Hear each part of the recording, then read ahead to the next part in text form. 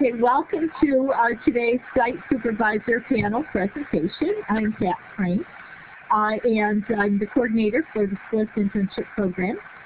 We have three presentations during this session. The first is by Denise McIver from the California African American Museum. And then we have with us Karen Schneider from Holy Names University and Lee Gleason from the University of California Riverside. You also see the image of Melissa LaFranchise, our student research assistant who put this together for us.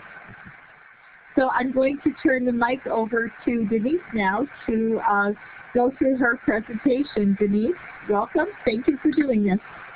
Well, thank you for inviting me, and welcome to all of the students.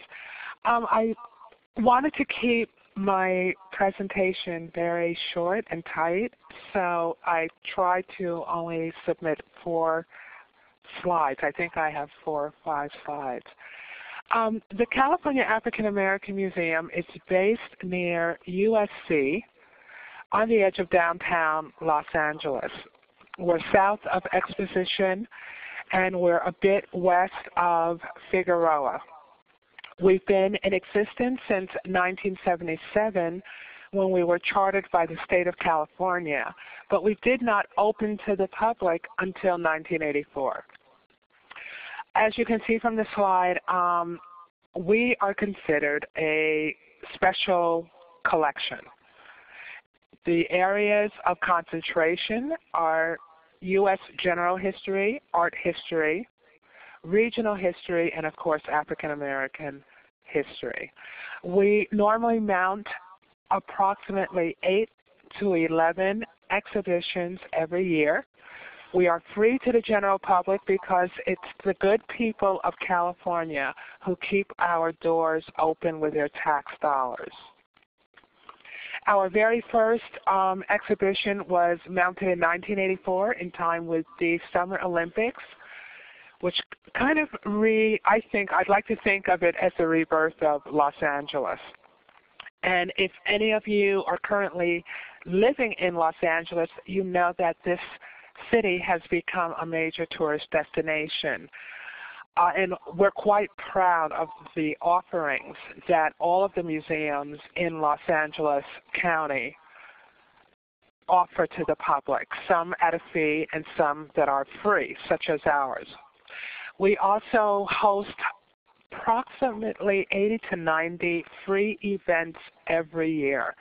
Some of these programs and events surround our current ongoing exhibitions, and some of them are what I call sub-brands, such as Films at Cannes, which is a series of films that are shown every quarter, and there's usually a theme. For example, in June, we'll be showing 4 films that all have to do with African American music or music of the African diasporic experience.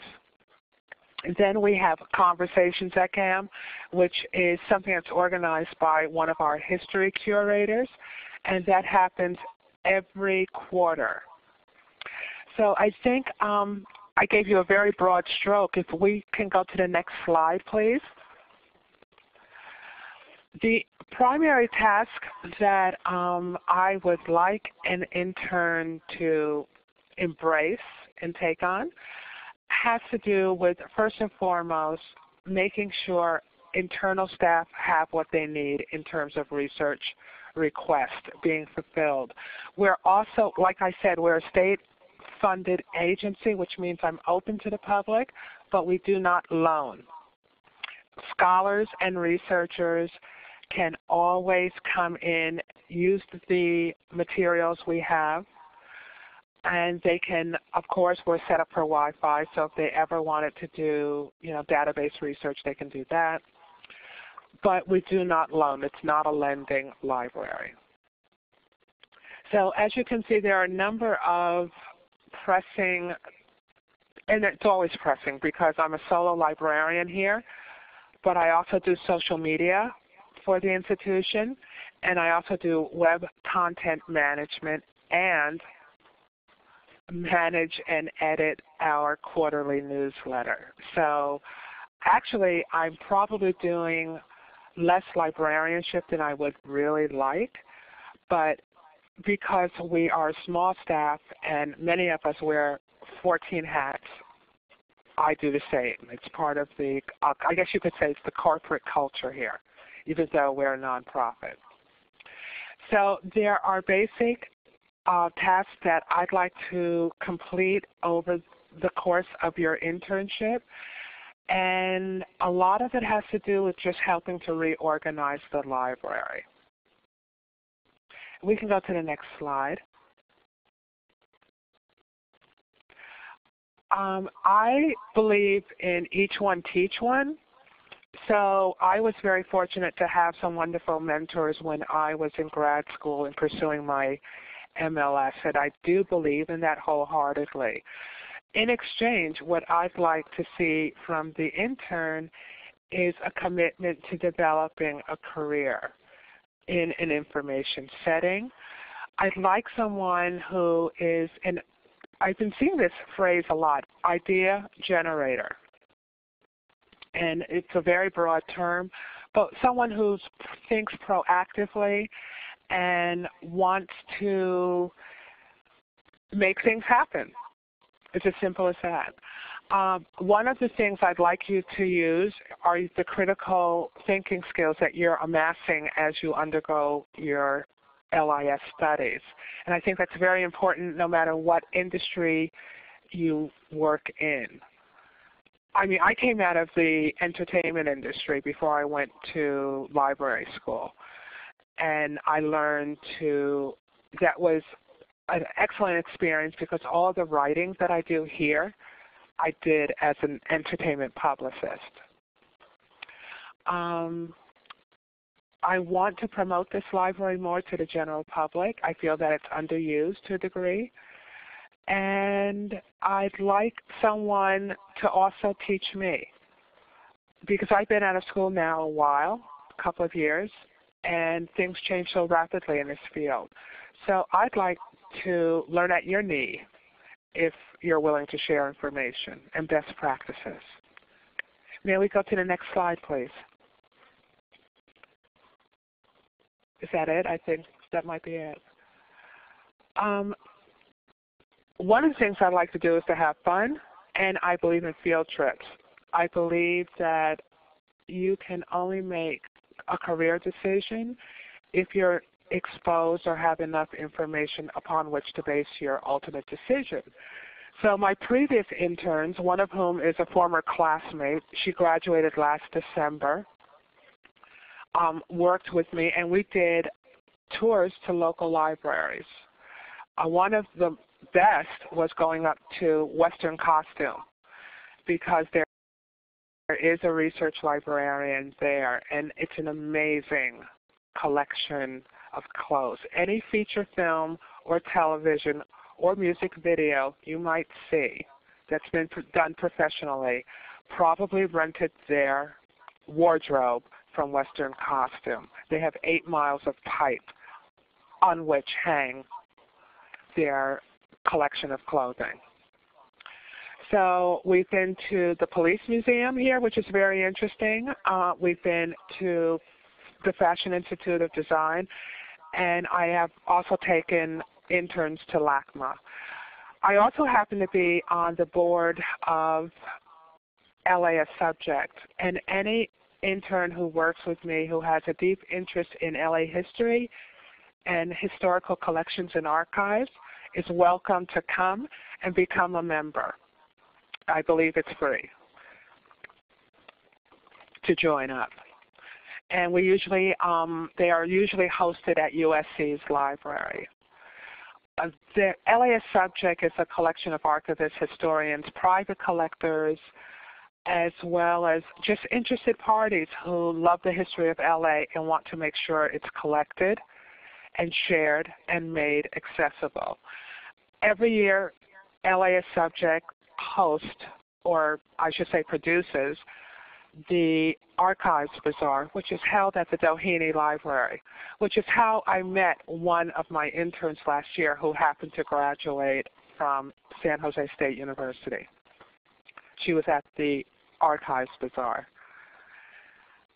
So I think that's about it for me. Are there any questions? Are we going to wait to the end? We are, and right now what I have on the screen is your contact information, so you might want to explain how a student would apply to the position. What I would like is a short cover letter, not to exceed more than a page and a half, along with your updated resume, and why you think you would like to embark upon a career in a special library setting. Okay, thank you very much. That was quite interesting, and I am impressed with your willingness to share your professional associations with these students. That's wonderful. I believe in that, and I think networking is critical. The reason I'm sitting in this chair today is because someone I knew from my entertainment background referred me and recommended me for this position. So I think networking and maintaining relationships and making new ones is very important, especially for new students and especially in this current marketplace. Absolutely. Well, thank you very much. Now we'll move on to the next presentation, and I will turn the mic over to Karen Schneider, who will talk to us about Holy Names University. Well, hi, everybody. Well, it's really interesting presentations tonight. I'm fascinated. It's nice to hear from other people. Can you all hear me all right? Yes, we can. Okay, great. So Nicole Branch can't be with us tonight because she was able to attend a special dinner with a speaker who's coming to campus tomorrow. And it's funny, I've just blanked out on his name. Wait, John Carlos. Nicole and I served on a committee that selected his book as the all-campus read, and he has come to campus tonight, which is just wonderful. So I will talk a little bit about our two internships that we have at Holy Names University, but first I'll tell you a little bit about us. So we are a very tiny university. We have about 1,400 students, about 1,100 FTE, and we're a mix of liberal arts. We've got nursing programs, education, we've got several graduate programs, a nice, small, but very nice music program. We also have the distinction of being called by the U.S. News and World Report the most diverse university in the United States. About half of our students are first-generation students. We were founded by nuns in the 1868 who came to California on a mission to found a school for girls and women. And it's a very liberal denomination. We had a huge commitment to social justice. There's very few nuns left on campus, but the ones who are there have wonderful stories to tell about East Bay and how it's changed. We're in the Oakland Hills, beautiful views. And our library, I think, I've been there 4 years now, and we have a lot of fun. We're a very small team. There's about 5.5 regular employees, and then there's about 12 student workers and a couple of GAs.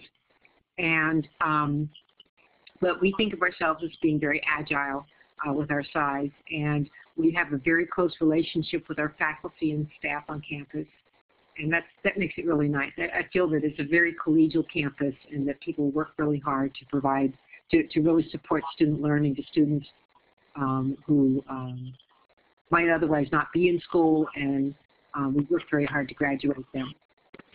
So.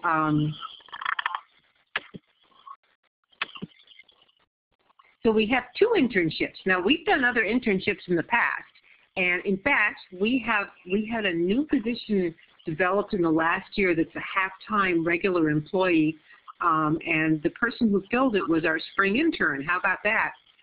Jacob Kubrin, who is graduating this December from Holy Names. Yeah, and in fact, we have another temporary cataloger who's another SLIS grad, and we've had several SLIS grads come in and then stay beyond and do some other work. We don't actually have a regular cataloger. I'm the head cataloger, as it were. But we've managed by hook and by crook to get a lot of cataloging done with temps and interns, and both of these internships are paid. It's not very much, but it'll at least, cover gasoline and lunches and whatnot. So let me tell you about the first one. Copy cataloging. It's just straightforward copy cataloging. I know that sounds not that interesting, but I'll tell you, if you are looking for a cataloging position, having hours and hours of work under your belt, especially in an environment where you're closely supervised and where you can take books that are problem books and take them to the intern supervisor and say, what do I do with this one? What do I do with that one? You get real hands-on troubleshooting. It's not just mark them and park them. Because a lot of our copy cataloging comes from our weed workflow. What we're doing is we're going through our collection, book truck at a time. Our collection is not that distinguished, so about half the book truck ends up going off to Better World Books, and the other half gets cataloged. So those tend to be older books. They tend to be more problematic, and that makes the copy cataloging more interesting and fun. This is on-site internship, and it's in a shared office that can be hot in the summer and cold in the winter, and it has a lot of traffic, so you have to be good with that. But you would actually share the office space with Jacob, the intern who cataloged all of our theses and then became our ILO person, which is really cool. And in terms of the type of copy cataloging, we have straightforward what we call NICs, or not in catalogs. Books that were never retrospectively converted. We only began circulating online in 2009, right before I arrived. So we've had a lot of catch up to do. You do need to prepare for a mix of AACR2 and RDA. We're looking for someone who's really interested in cataloging and doing it well. We have several flavors of collections that need attention. We have your garden variety, not in catalog, or NICs, and then we have a large number of scores and mini scores and music monographs that also need attention. And then we have other areas that need a lot of TLC, such as education collection and so forth. But if there are any budding music catalogers out there, we'd certainly like to hear from you. We can handle it in-house, but it would be great experience for a music cataloger.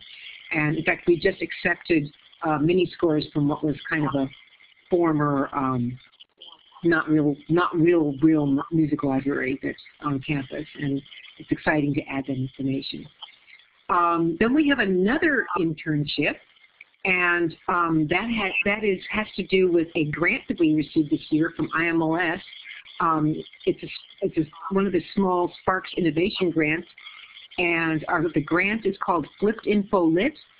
And what we proposed was to extend the reach of our information literacy instruction through small digital learning objects that will allow students, a couple of things. One is spend more time in the classroom on active learning, which our intrepid instruction team loves to do. They're really wonderful instructors. There's just two of them, but they're great. And the other thing is to allow better outreach for information literacy to athletes and graduate students and other students, particularly in areas that require a lot of review and repetition, like citation management. I mean, if you ever deal with students dealing with citation, that's a real challenge. So this fall, we're creating most of the small videos.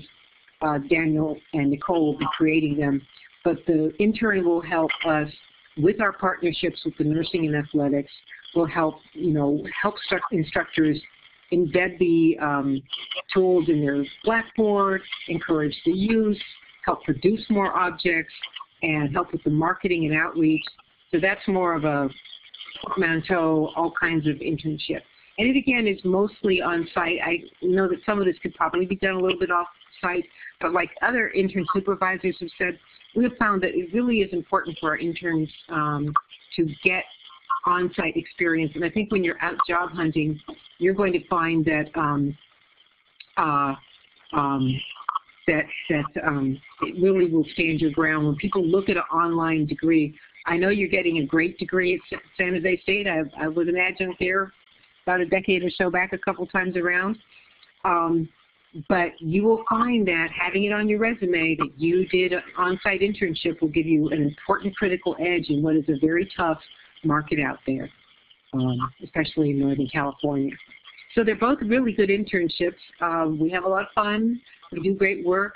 The team is wonderful, and we've got all kinds of interesting things going on in the library. But like I said, the copy cataloging may sound mundane, but it's surprisingly important. And the information literacy is really kind of fun, especially if you're very interested in information literacy and or online learning and digital learning, instructional design and so forth. That might be one up your alley. And that one you really need to be willing to be hands-on with people and outgoing, because you'll be working with faculty, staff, and students. So what are we looking for? Well, a self-starter, some people who are mature, good communicator, well-organized, and attention to detail.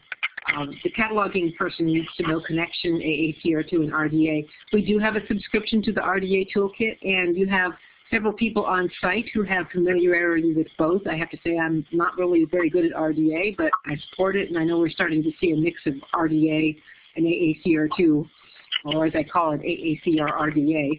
You see these portmanteau records.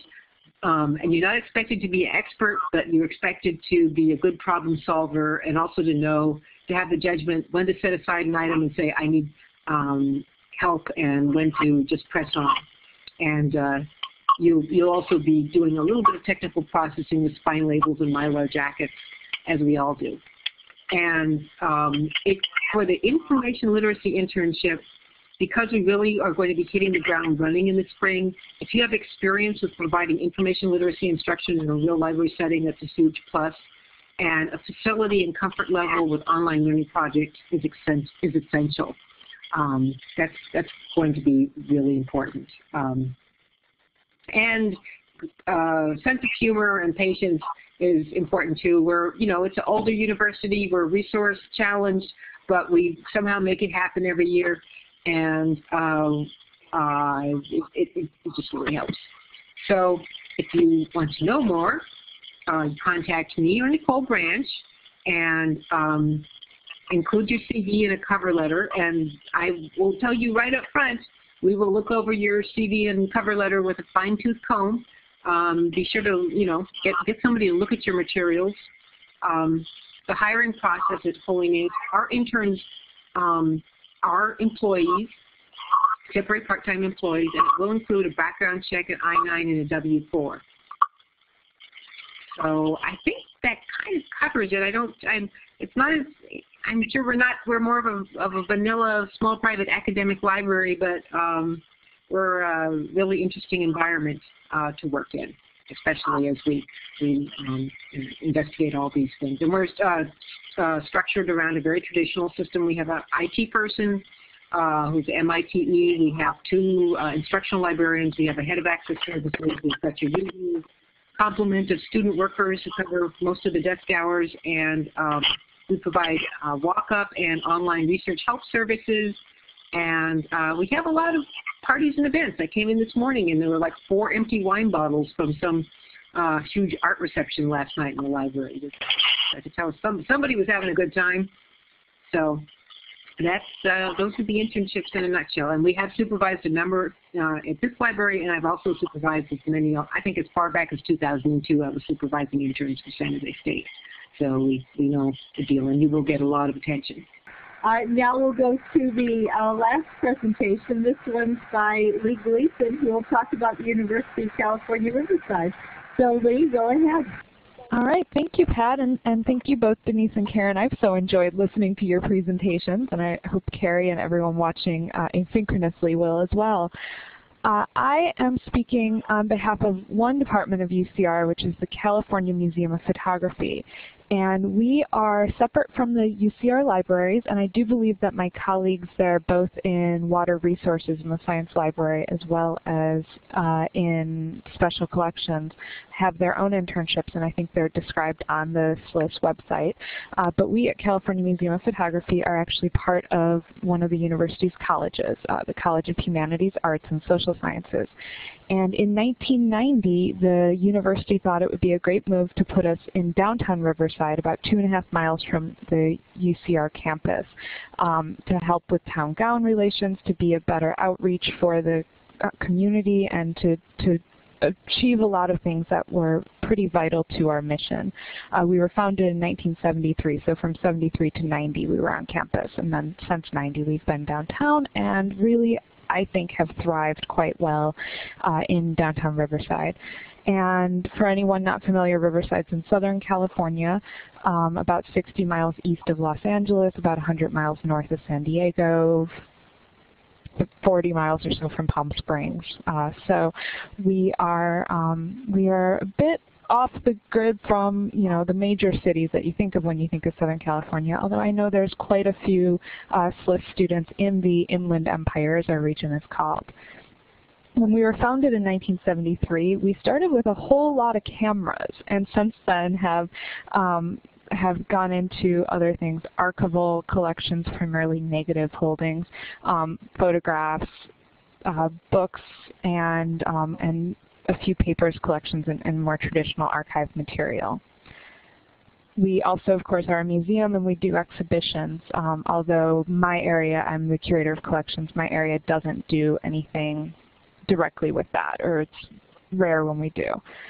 So I have 2 different internships listed with SLIS that I would love to find interested people to help with. The first one is my more normal, stable, general project, which is someone working with me in collections. We have this huge, diverse collection: cameras, photographs, negatives, books, papers, you know, like I said before. And I really try with every single student I work with to match their interest with a project, so that they're doing something that hopefully interests them, engages them, and helps give them experience in something they're wanting to build on their own resume. So the projects vary a lot, and depending who you are and what you're interested in, there may be a project that would be an ideal fit for you that I haven't even thought of yet. I have an undergrad intern this quarter, for example, who is a biology major, and I've never had a science person come to us before because we're an art museum and the science people at UCR don't tend to think about us. But we have all kinds of scientific photographs that I knew that she had an expertise and an understanding of that no one who's ever worked with me before would have handled in the same way. So she loves her project and loves that it has some relevance to her major, and she's applying her own knowledge that she's gained through she's a senior, so her 4 years of college. But you know, it helps us too, because it helps us understand our own collection better than we could have on our own, because we're a mix of artists and art historians and librarians and humanities people. So it's hopefully good for everyone that way. And with SLIS, I've had one San Jose intern who I thought was wonderful. She's now long graduated from the program, but she just wanted to get her hands in processing, start to finish, writing a finding aid, and she wrote a really excellent finding aid for us for a fairly complex collection, and it's now on our online Archives of California, encoded in EAD, which we did through Archivist Toolkit after her internship. We are involved with Online Archives of California. We do use Archivist Toolkit to some extent. We are going to be involved in the OAC's piloted hosting of archive space. So for anyone really interested in trying out these different systems, it's another opportunity. Our own collection database, when we're dealing with non-archival objects, has been in FileMaker, and this year we're planning on transitioning to a major museum system called TMS, for the museum system. And so certainly any intern interested in learning about these things could see that as well. The other project I really want to hype is one that I haven't actually had an intern for yet, but I've just been really hoping to find the right person one of these days. And that is someone working with our museum library. We've had books in our collection since our founding 40 years ago. But until I started at the museum, and really until actually I earned my MLIS from San Jose several years back, no one really paid attention to the library. And in the last couple of years, I've worked with UCR libraries and set up an agreement where we are cataloging through their millennium-based system and getting through everything. And we really need to start from the ground up here. I like your comment, Sarah. We need policies in place because we'll get curators turning in books to us, and I know no one's ever going to pull these books from our shelves. And if we have our policies written that we can go through all the rigmarole of getting them read by the right people and getting them approved, it will help deal with these sorts of issues and help us be able to weed more effectively and build the sort of collection that it should look like when it's all done. So if you're interested in collection development and collection management issues as it comes to a special library, you know, this is a project I would love to work with you with, and we'd go through it together, and we'd be in meetings with our administrative staff and make this happen. If you're interested in some other aspect of this, I mean, this is really a ripe ground to work with a special library. I think very similar to the situation Denise is in, where we have a lot of needs, and just the right person to match the needs we have, it can be a tremendous experience for you. And so, thanks, Denise. And so the qualifications I'm looking for, really, because we are a museum of photography, we really like people to care about photography. I know that sounds a little bit obvious, but especially in my dealing with undergraduates, you'd be surprised at how often that's not the case. If you like photography, you don't have to be, you know, a photographer of Ansel Adams quality. You don't have to, you know, you don't have to even own a camera. I don't care. But if you're curious about it and interested in it, I think it makes it more fun for everyone. The other things I'm going through here, I talk about. Obviously, I'm curious about your coursework. I'm curious about the sort of topics we're dealing with here. But we really try our best, like I said before, to match with projects that interest you and our needs. We have a lot of needs, and so often we can find a great semester-long project that you'll be very proud of at the end, and we will be very happy to have had your help with. And so I'm just looking for a resume and cover letter. It's really helpful for me to know your availability for on-site when you do apply, so I like for people to include that.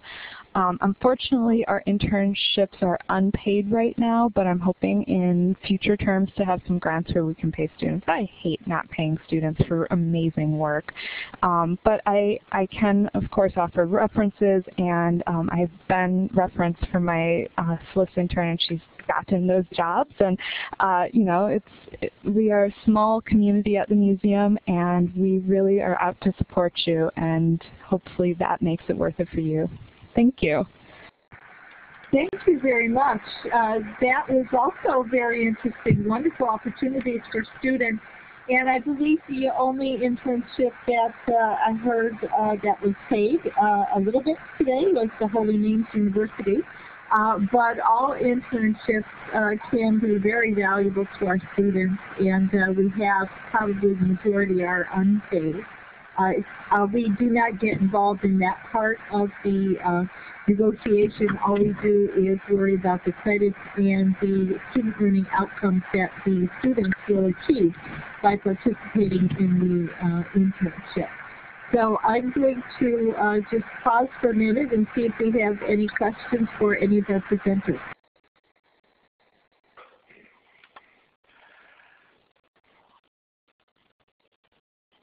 Yes, Denise is mentioning that she was an intern already in Federal Reserve Bank, which helped her about conducting oral histories. You know, I was thinking of the individuals that you had mentioned that are still available that have so much to share, and wondering if any of you were conducting oral histories. But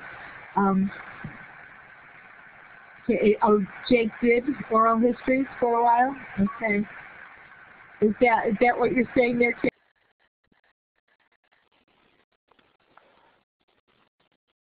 Oh, I think you're referring to public transportation, is that right?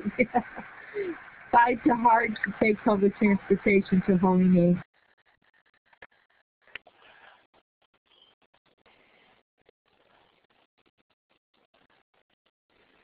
Muted, yeah. And I see that the CAM internship is also approved, yeah. But wonderful references, great networking opportunities. That's exactly what students get out of that. Carrie, I think you might be typing there. Would you like to take the mic, or do you have a question? Oh, there you go. I say thank you for all of you. Thank you. All right, any other questions? Okay, then what I'd like to do is thank our presenters this evening for sharing their time and expertise with us, and I do hope that we can send some wonderful interns your way.